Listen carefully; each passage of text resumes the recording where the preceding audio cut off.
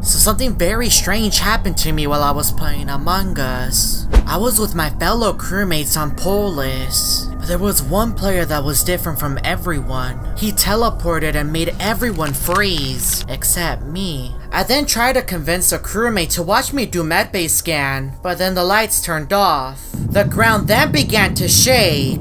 It was an earthquake! I wanted to see what was causing this, and that's when I found Purple right next to the lava pool. They were about to summon Molten. I stood right next to the lava pool as the ground was shaking even more, and the sky was getting orange. And that's when Molten appeared and burned me and my friend. Like and subscribe for more.